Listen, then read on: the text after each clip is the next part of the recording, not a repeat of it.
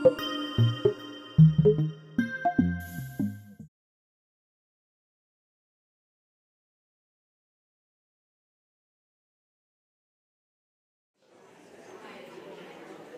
back, everyone. I think we'll go ahead and get started. We did such a great job of staying on schedule in the first session. So welcome back. I'm Lee Glazer. I'm the curator of American art at the Smithsonian's Freer Gallery of Art and the Arthur M. Sackler Gallery, which together form the Smithsonian's National Museums of Asian Art. We're actually two museums with separate collections and characters, but with a single staff and a common mission, which is to promote the enjoyment and understanding of the arts and culture of Asia, as well as American art of the aesthetic movement. When Charles Lang Freer, an industrialist from Detroit, donated his collections of Asian antiquities and contemporary American art to the nation in 1906, he was fired by a grand vision, a museum in the capital that would be the first of a network of allied art museums throughout the United States that would enable Americans to appreciate beauty and to understand diverse civilizations through art. That network of museums never really materialized, but I think that this symposium is a wonderful step in that direction toward establishing a network of connections, at least across the Smithsonian. It's not an unprecedented partnership, but it certainly has been a really fruitful one between the Freer and Sackler, SAM, and the Asia Pacific America program. American art at the Freer includes the world's most important collection of works by James McNeill Whistler and a significant number of paintings by several of his American followers. While narrow in focus, the depth of our artistic holdings and the wealth of supporting archival resources, which quite a few of you actually had a chance to see in a little behind-the-scenes archives tour yesterday. All of these things make the Freer Gallery of Art an inestimably important collection for the study not only of Asian art, but for aestheticism on both sides of the Atlantic.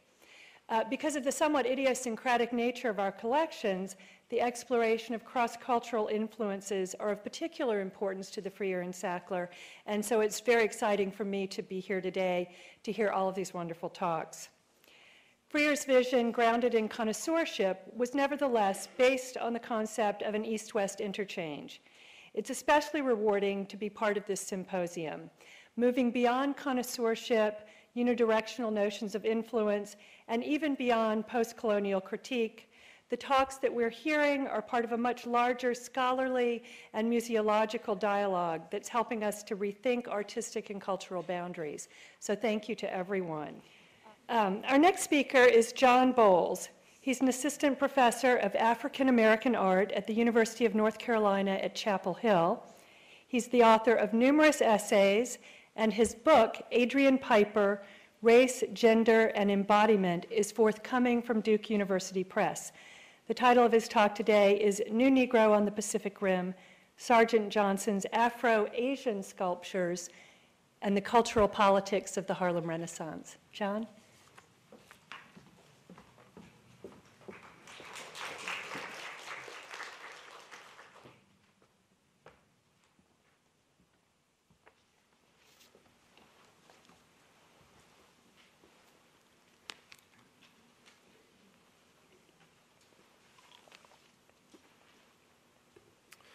Hey, good morning. I'd like to, it's a pleasure and an honor to participate in this symposium. I found the other presentations so far really helpful in thinking about how to approach some of the material, some of the issues that we have in common. And before I get started, I'd just like to thank Cindy Mills and Amelia Gerlitz and Lee Glazer, too, for organizing a fantastic symposium. New Negro on the Pacific Rim, Sargent Johnson's Afro-Asian Sculptures, and the Cultural Politics of the Harlem Renaissance. Between 1923 and 1925, Sargent Johnson created a porcelain portrait of his infant daughter, Pearl, that resembles Chinese Buddhist sculpture. When Johnson exhibited Pearl and two drawings in the Harman Foundation's 1933 annual exhibition of Negro artists, he was awarded the prize for most outstanding work in the exhibit. Despite this attention, Pearl has been ignored by art historians, just as all the rest of Johnson's sculptures evincing Asian styles and subject matter have been. Rather, historians presuming a new Negro artist would interest himself exclusively with African art have considered only those of Johnson's sculptures that resemble African sculpture. Johnson became known primarily for prize-winning sculptures of children he made between the early 20s and the mid-1930s. These resemble sculpture and ceramics from ancient Rome, 15th century Florence, West Africa and ancient Egypt, China, and India. A decade later, in a 1944 scholarship application to visit Mexico, Johnson wrote that he was interested in the sculpture of Egypt, Greece, the Orient, the Middle Ages, and primitive societies. Current approaches to the art of the new Negro Renaissance are incapable of accounting for such an eclectic list. I theorize that Johnson's success depended upon two distinct professional reputations, each of which enhanced the other. His interest in the arts of Asia, modern Mexico, and pre-Columbian Latin America, as well as ancient Egypt and West Africa, provided Johnson with a way to participate in the local San Francisco art scene and its discourse of transnational modernism without being pigeonholed as a Negro artist. At the same time, Johnson's interest in African art could be singled out to articulate solidarity with the anti-racist, anti-colonial, democratic cultural nationalism of Alan Locke, W.E.B. Du Bois, and other African American leaders.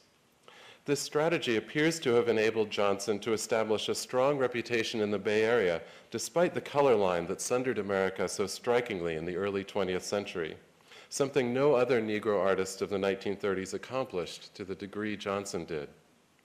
Thus, Johnson was able to maneuver between a nationwide Negro audience and a somewhat polycultural and transnational art scene locally. Johnson's interest in world cultures was typical of San Francisco modernists.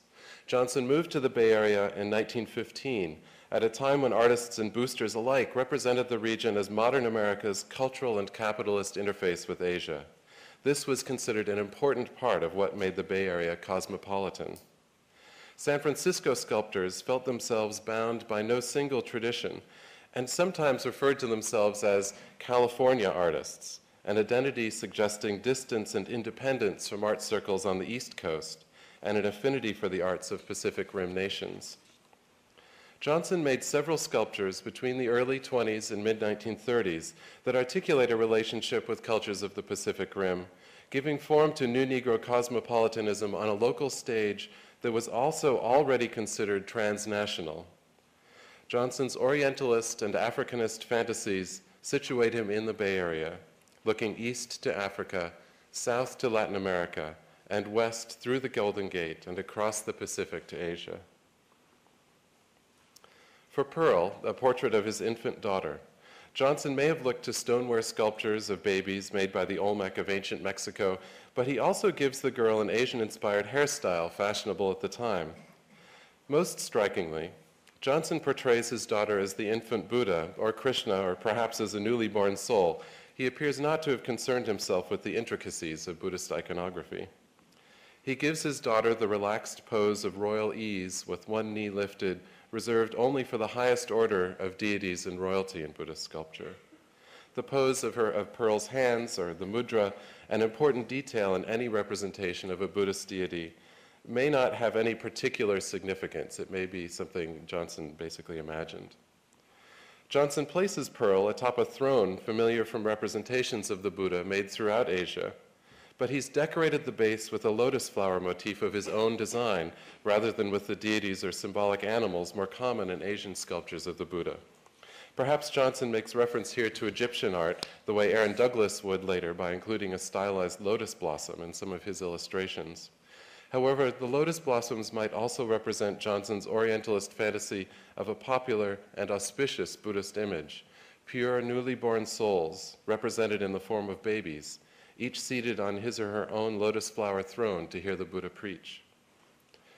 Pearl is an invention, a figure for Johnson's imagined relationship to China and India, but it represents more than faddish Orientalism. Only 2 years after Johnson first exhibited Pearl, Du Bois reconfigured racial identification in his novel Dark Princess, in a way that is strikingly similar.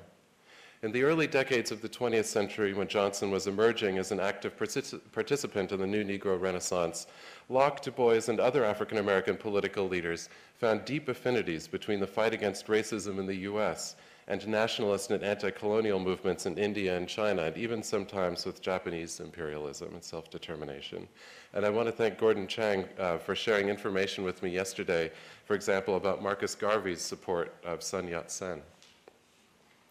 In Dark Princess, Du Bois addresses this whole discourse in a striking way. He figures the salvation of the darker world, as he puts it, as a baby born to an African-American father and a princess from a fictitious kingdom in India. In Du Bois' novel, transnational solidarity among anti-racist activists, figured literally in terms of race mixing, threatens to render racial distinctions obsolete, while at the same time giving birth to a new generation who will continue the struggle for global cultural democracy. Johnson's sculpture is less polemical, but perhaps no less optimistic. Considered in local terms, with Pearl and some of his other sculptures of children, Johnson claims participation in a multiracial community in the Bay Area, that through the metaphor of innocent children provides evidence of a multicultural and cosmopolitan future. More specifically, some of Johnson's portraits of children represent the residents of his multi-ethnic Berkeley neighborhood. For example, Elizabeth Gee, a portrait of his daughter's friend and playmate, a girl who lived near the Johnsons, is, like Pearl, both Orientalist and intimate, a sensitive rendering done in a style popular at the time. But do Pearl and Elizabeth Gee represent a new Negro consciousness, or simply a fascination or a fashionable taste for things Oriental? One way to answer this question is to judge the work's sensibility. For example, Sherry Bernstein has compared Elizabeth Gee with Chinese Man and Woman, a sculpture by Johnson's one-time teacher, Beniamino Bufano. Bernstein concludes that while Bufano's sculpture represents an Orientalist type, and stiffly too, Johnson's sculpture, despite being described at the time as being made in the manner of Bufano, is different. It convincingly conveys a feeling of intimacy between the artist and his model that overrides the work's apparent Orientalism. I agree with Bernstein, but a sympathetic sensibility is not enough to prove a political commitment. Two more of Johnson's sculptures, made in the early 30s, Chester and Head of a Boy, made at a time when scholars have argued he was primarily concerned with representing true Negro types through clear references to African art, complicate the artist's relationship to both Africa and Asia. They provide useful models for understanding the cultural politics of Pearl and Elizabeth Gee. Chester and Head of a Boy are similar to each other in format and style. Each appears to be a portrait of an African-American boy, rendered realistically but with an elegant simplicity betraying Johnson's modernist archaism. Both also seem Africanist in the same way that Pearl and Elizabeth Gee are Orientalist, evoking a romanticized, idealized, and distant culture in order to frame the contemporary moment. But if there is more to these sculptures, how can we tell? Chester, Johnson's most widely exhibited, reproduced, and discussed sculpture of the 1930s, has been considered one of his most compelling Africanist sculptures. For example, in 1931, when Alan Locke proclaimed Johnson one of the leading new Negro Africanists, or neo-primitives, as he put it, he wrote that Johnson's Chester has the qualities of the African antique and recalls an old ballet mask. However, Locke argued that he had found more than a simple reference to Africa in Johnson's work. In a statement that bears reconsideration, he continued, "It is a long stretch from an isolated Negro sculptor living and working in California to the classic antiques of bygone Africa. But here it is in this captivating, naive bust for even the untutored eye to see." Locke's statement is more complex than it first appears. Neither Locke nor Johnson assumes an essential link between African culture and African American art. Instead, Johnson's attention to African art is historicizing. His modernist practice poses the new Negro's relationship to Africa as a question. The seemingly natural fit between African precedent and African American subject, seen here in Chester, articulates sympathy, but sympathy for both. But the spare archaism of Johnson's modernist style and composition also disrupts their conflation, marking Johnson's distance from Africa. The rupture, so subtle in this placid sculpture, marks the violence of U.S. history, a history of the Middle Passage, slavery, and racism. On the other hand, the sculpture's beauty, figured here as youth, is a metaphor. Johnson evokes the past, but in a form that signifies the promise of new Negro multiculturalism. Writing of Chester, therefore, Locke mentions California as a way of acknowledging that Johnson's attention to African art measures cultural difference, a core value of Locke's cultural politics. Rhetorically, California opens up the possibility of a crucially multicultural and transnational base from which to mount the sort of cultural nationalist project Locke linked to the call for international cultural democracy. Johnson's multicultural perspective is characteristic of the New Negro Project, but he also shared it with his teachers and colleagues in San Francisco, almost none of whom were African American.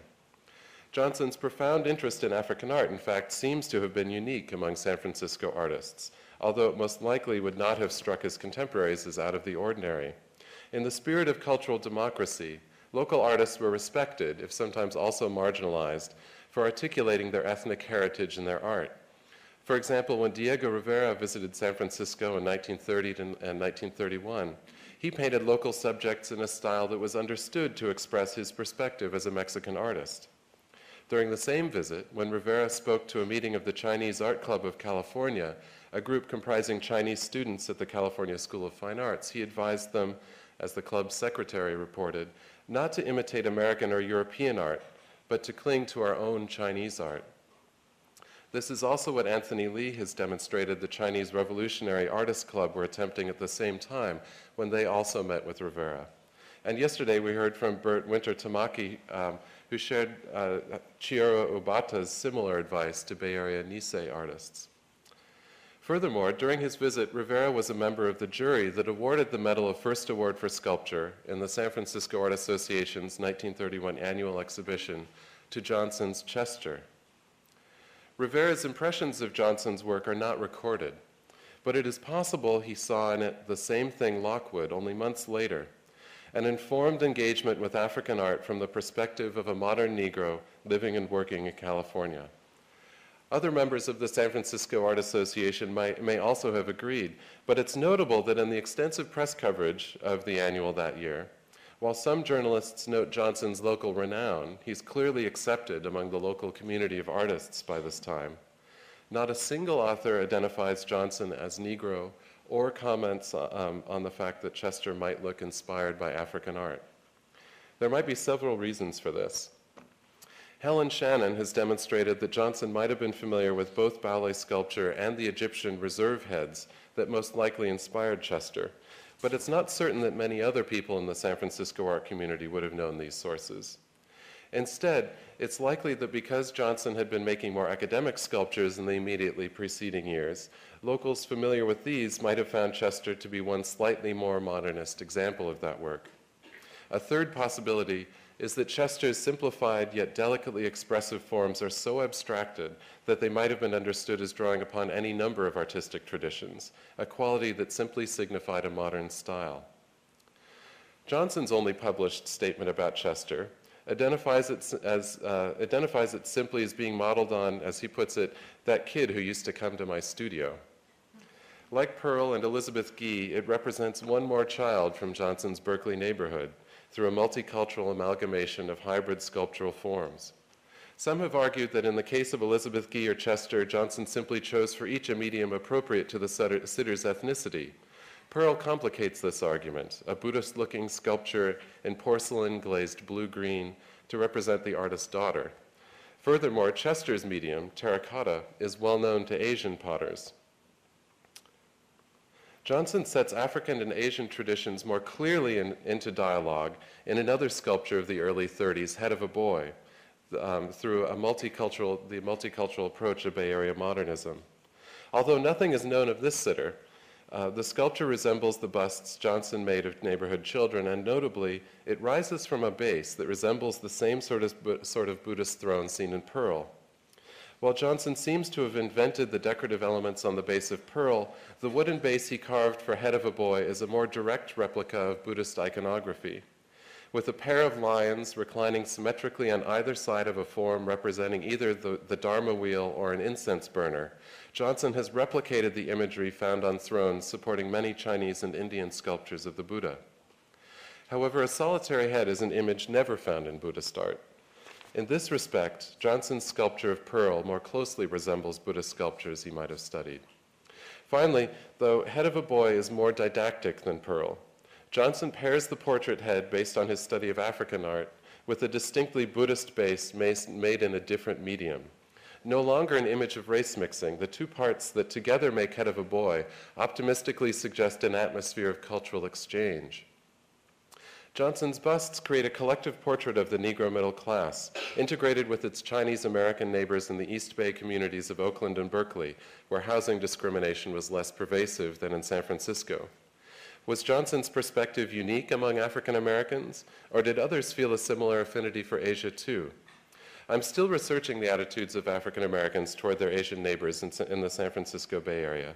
But I think Du Bois, in his 1913 account of a visit to the West Coast, published in The Crisis under the title Colored California, offers a clue.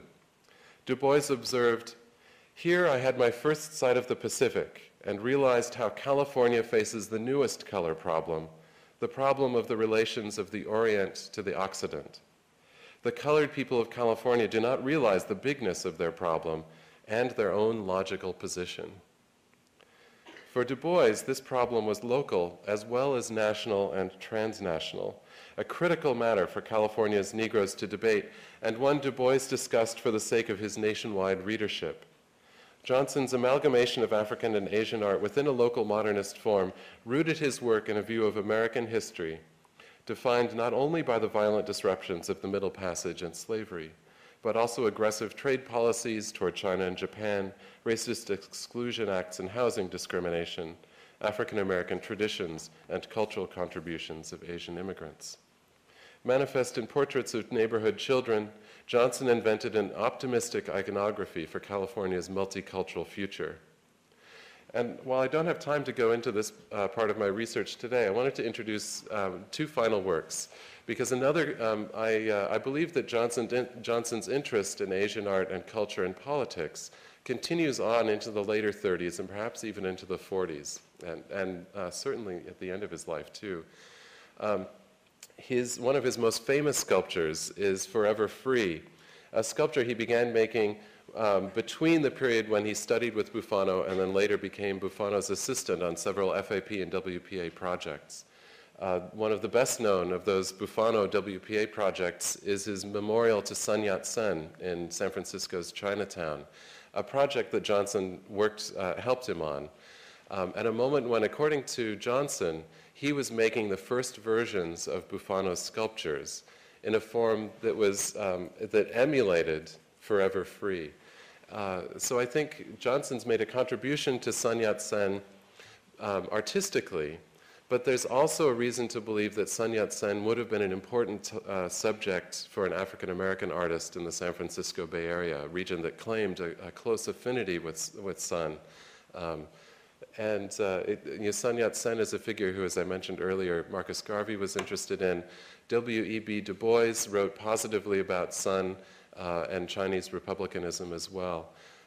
And so I have a hunch that I haven't been able to confirm yet. There's a lot of circumstantial evidence pointing in this direction that Buffano's Sun Yat-sen could be thought of almost as a collaboration, or at least as a project that Buffano and Johnson would have come to each from their own perspectives as an important project, as a personally important project that was also politically important.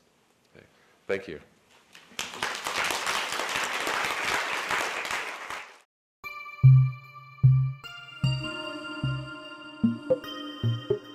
Thank you.